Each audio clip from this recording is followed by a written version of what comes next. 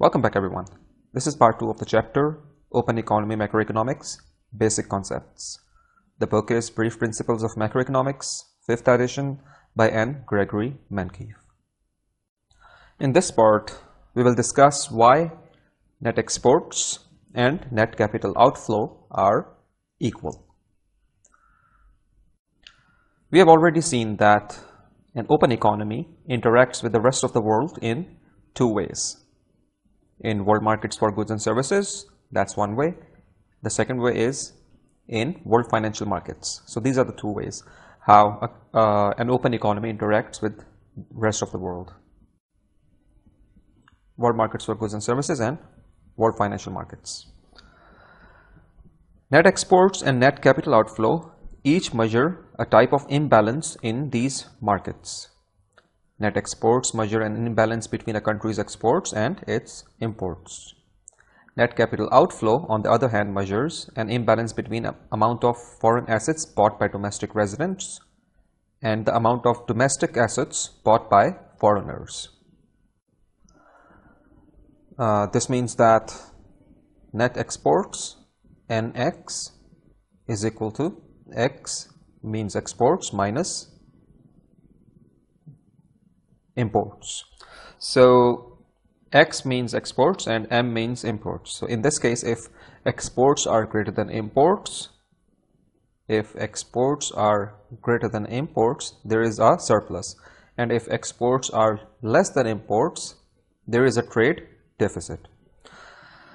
But in both of these cases, either it's this one or this one, there is an imbalance between countries' exports and imports, right? So net exports show that.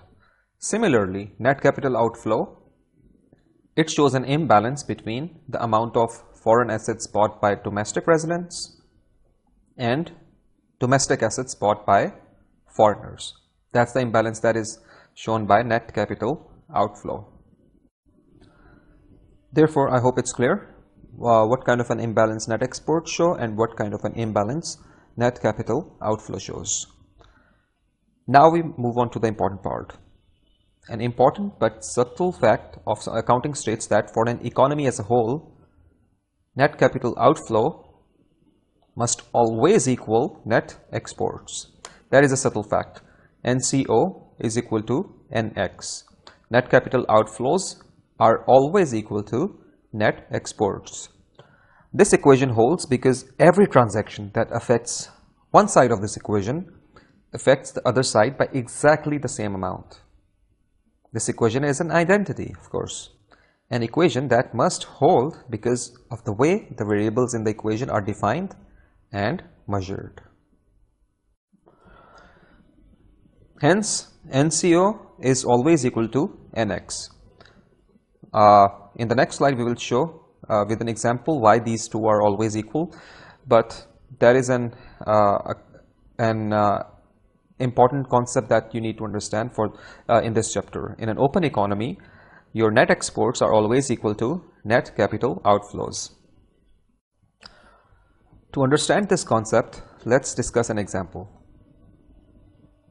Imagine that you are a computer programmer residing in US. There you are.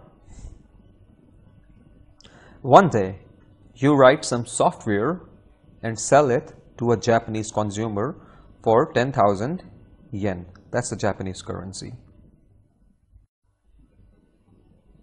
There is the software and you are selling it to a Japanese consumer for 10,000 yen. The sale of software is an export of United States, so it increases US net exports.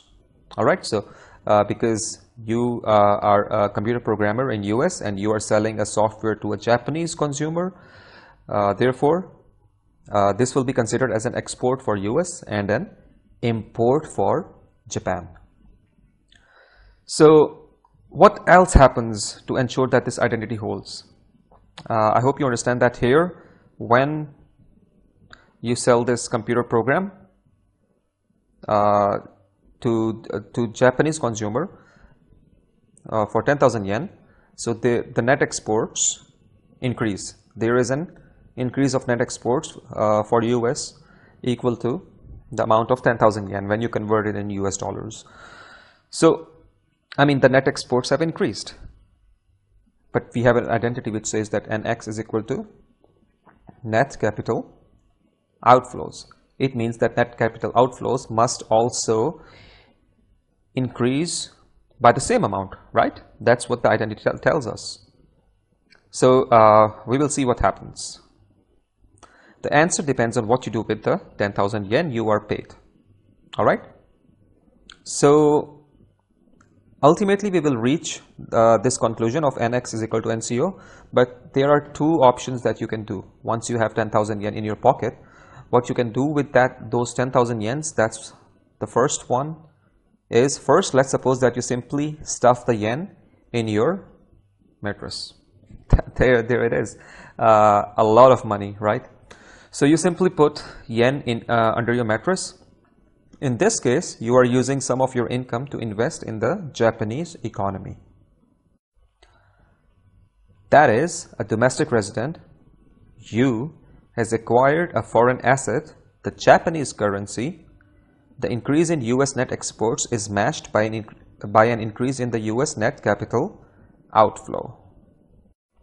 What's happening here is that when you put those yen in your mattress, I mean under your mattress, so of course the bed goes up. I'm kidding, that's not what happens. Of course that happens, but that's not important anyway.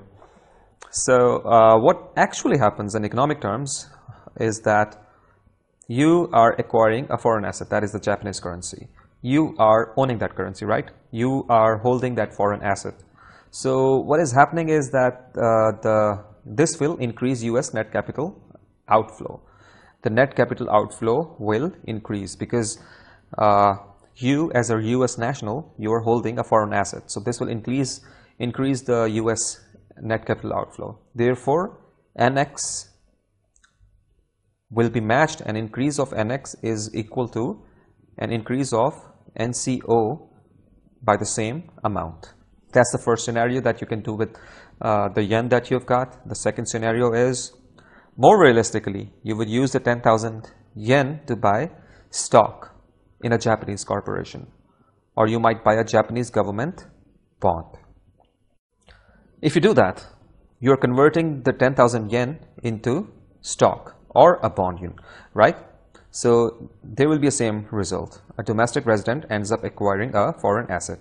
Either it's the foreign Japanese currency, or either it's a bond or a stock. The effect is same because it's an asset. And when you hold a foreign asset, the net capital outflow will also increase. Therefore, the increase in US net capital outflow, the purchase of the Japanese stock or bond, exactly equals the increase in US net exports, that is the sale of software. Hence, net exports will always equal NCO. This is just one of the examples that we've discussed. Even if you think of another example, you will reach the same conclusion, because when you are exporting something, you're getting the money, right? And what you will do with that money, either you will never use it and put it in a safe or wherever you feel safe. In that case, you are holding a foreign asset, right? That is the Japanese currency.